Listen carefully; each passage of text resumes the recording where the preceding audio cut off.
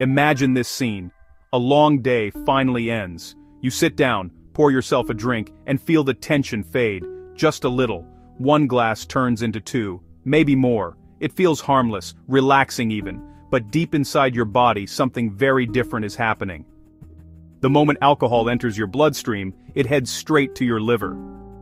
Your liver is your body's main detox factory. Its job is to break down toxins and keep your blood clean. And when it comes to alcohol, your liver takes the full responsibility, processing more than 90% of it. Inside liver cells, alcohol is converted into a toxic substance called acetaldehyde. This chemical is far more dangerous than alcohol itself.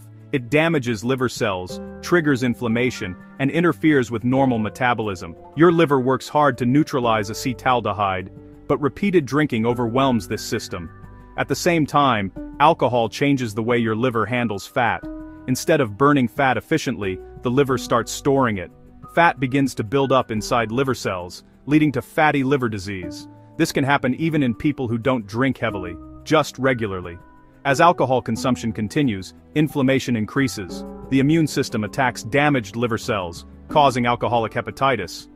At this stage, people may feel fatigue, nausea, abdominal pain, or jaundice. But many still feel okay, which makes the damage easy to ignore. Over months or years, constant injury leads to scarring, known as fibrosis.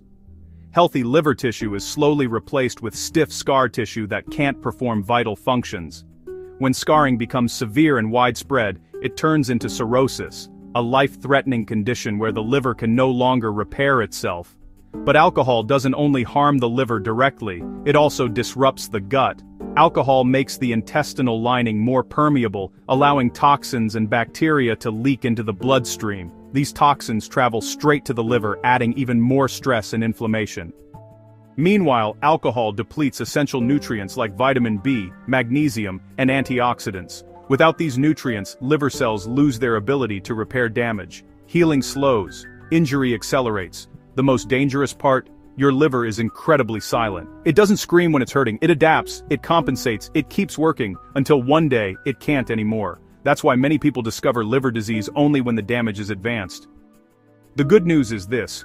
In the early stages, alcohol-related liver damage is reversible. Reducing or stopping alcohol allows fat to clear, inflammation to calm, and liver cells to regenerate. But once cirrhosis develops, the damage is often permanent. Every drink is a conversation between you and your liver. It will keep working for you as long as it can, but it has limits. Listen to your body, give your liver time to rest, because protecting your liver today means protecting your life tomorrow.